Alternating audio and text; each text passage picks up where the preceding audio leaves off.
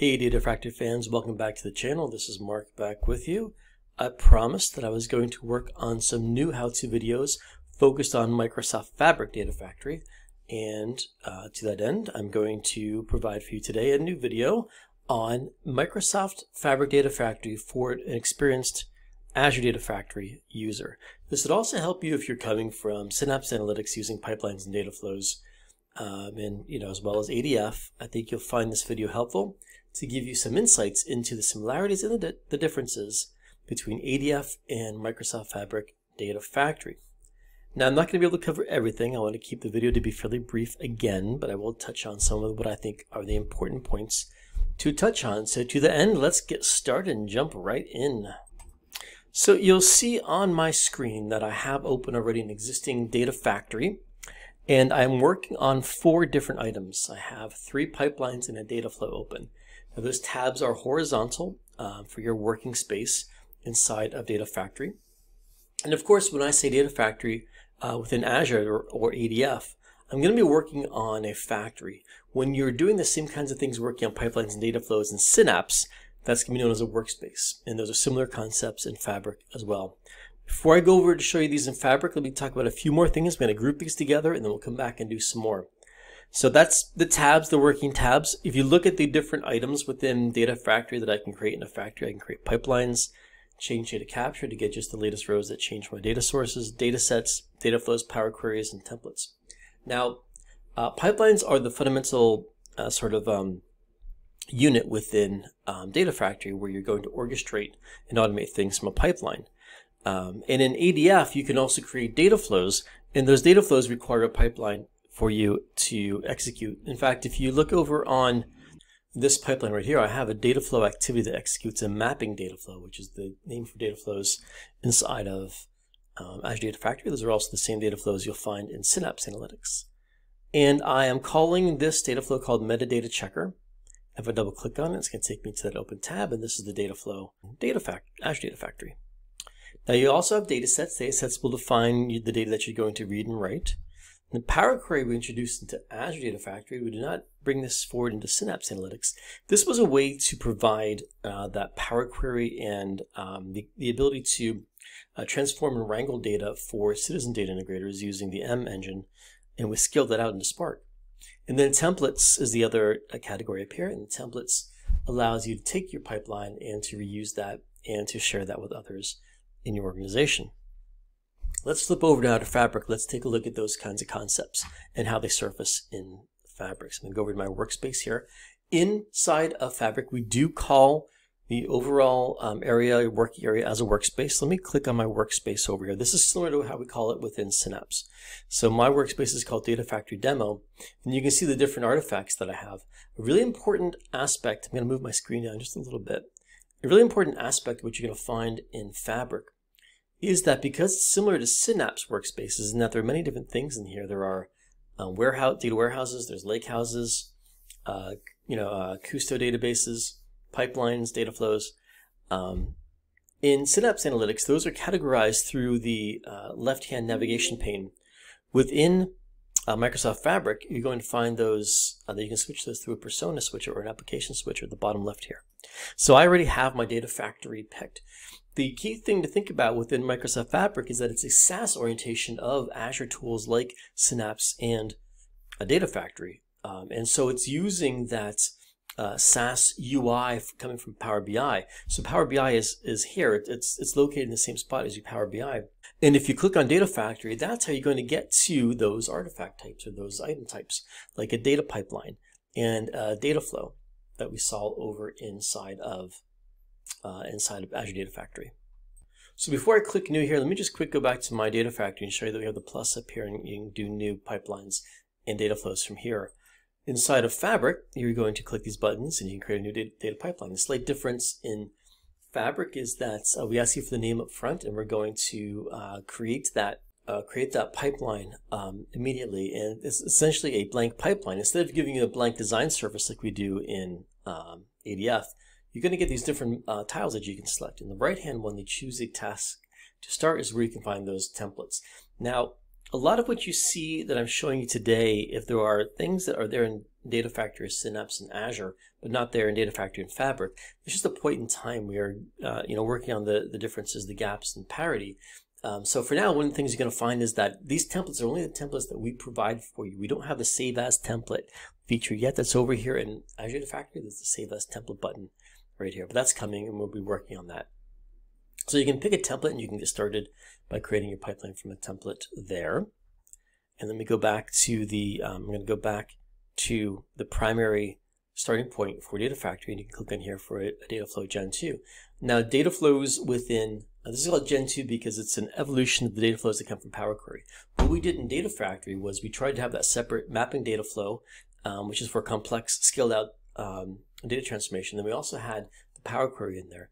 We scaled out Power Query via Spark within Data Factory and Azure Data Factory and Synapse. But in Fabric, we're scaling out that execution through the Fabric Compute for Data Warehouse.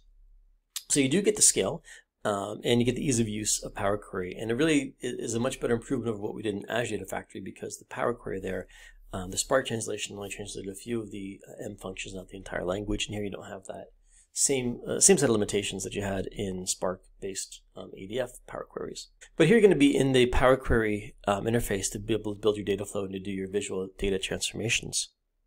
Now, I talked about data sets in Azure Data Factory. There is no concept of data sets here within Fabric. And instead, what you're going to do, let me go over to this. Instead, what you're going to do is create what we call inline data sets. So my copy activity, you're going to see that I define the connection. Let me just quickly go back out to my main part of the pipeline and click on the lookup activity. And in here, I'm defining, again, I'm defining the table directly in line. So I don't have a separate data set that is needed. I just define the data I want to connect to here. And then the connection is right here. This connection replaces the link services concept within Data Factory and Synapse. It's the same sort of thing where you're going to have, you're going to store your credentials and you're going to define your source and destination connections. You'll also find that the terminology is slightly different. So if I go back to my copy activity that I have just a second ago, let me go down into my containers here. There it is. And you're going to see that we call it destination instead of sync. That's just a normalization of the terminology between the different tools that came together from Microsoft Fabric, some from Power BI and some from Azure. So we call them destinations. But again, the connection is here, what replaces the link services name. And then the data set is in line, so I'm just pointing directly to my tables, my data here directly inside of the activity.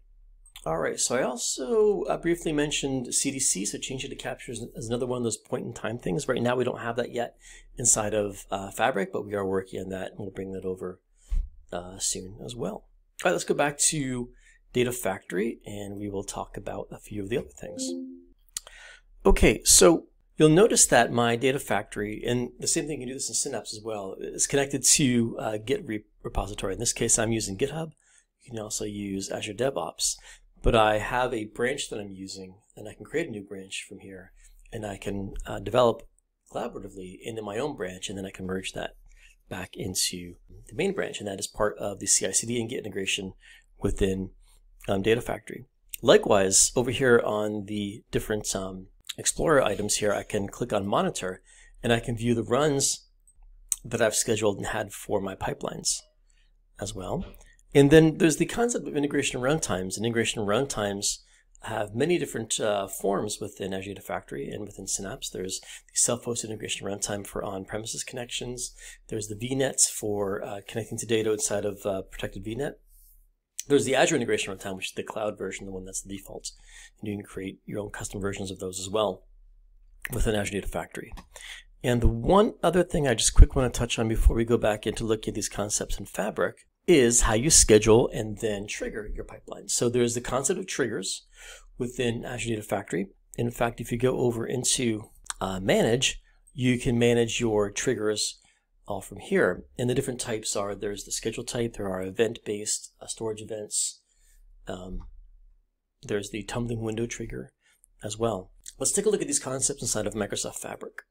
Since I left the last topic I touched on was triggers, let's talk about that. So there's not a concept of triggers right now within Fabric. Instead, there's a scheduler.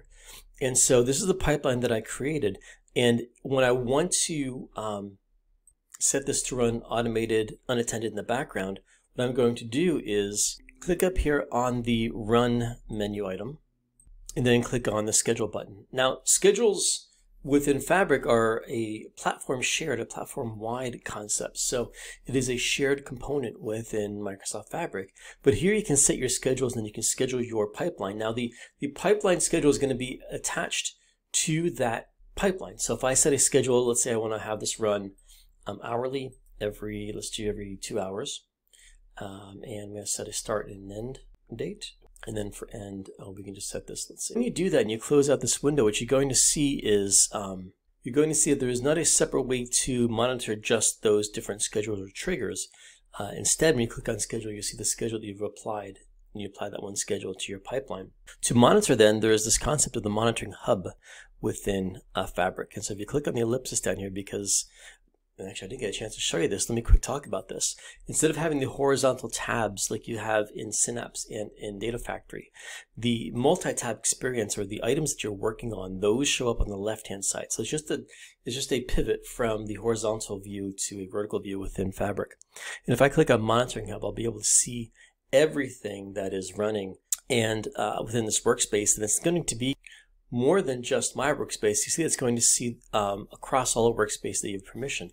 Now, this is very important because in Azure Data Factory and in Synapse, we've had a lot of asks from customers over the years to be able to monitor multiple different, essentially, factories or workspaces from a single place. And this gives us to you without needing to use log analytics. So it's a great advantage within Fabric. And then if I take one of these pipelines like the one that I have, and you click on it, you can get to that deeper level of monitoring that you have within Azure Data Factory. Will be called sort of level 2 or level 3 monitoring, and you can get the detail at the activity level from there. So you'll be taken here, and you can see that. Additionally, when you're in that edit the design view for your pipeline, so I go back to my pipeline over here, and I click on the button at the top for View Run History, I can see the different runs that were executed from this pipeline. And I can click on each one of these and I get the details of that run. So while I'm here, before I forget, I also want to show you that there is not the toolbar. So back on Data Factory, when you are editing pipelines, you'll have a toolbox, essentially. I think I said toolbar, but you'll get a toolbox where you can drag and drop your different activities onto your pipeline designer.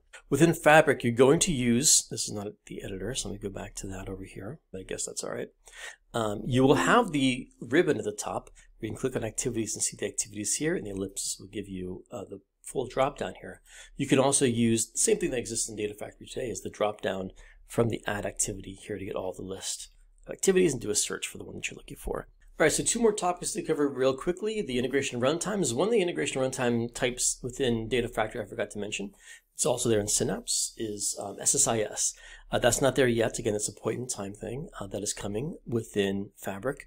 And then the self-hosted integration runtime for on-premises is called the On-Premises Data Gateway, which comes in the Power BI world.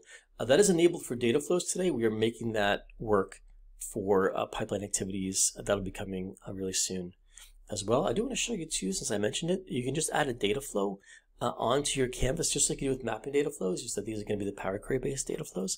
And then the same thing, the same way you would do this in Data Factory, you just pick the data flow from your workspace so it's been shared with you. All right, and then so I'll leave you one other neat little tidbit within Microsoft Fabric. That's another thing that's been asked for a long time in Data Factory that you get as a benefit in Microsoft Fabric Data Factory is when I look at my different artifacts and the things I've created in my workspaces.